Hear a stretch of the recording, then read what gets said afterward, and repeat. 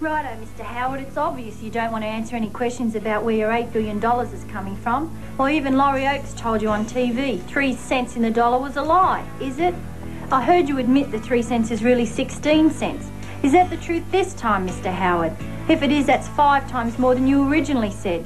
And wasn't it you who said you can only bring down tax if you whack on a consumption tax with no exceptions? Doesn't that mean we'll pay tax on things like baby food and school clothes? So how much, Mr. Howard?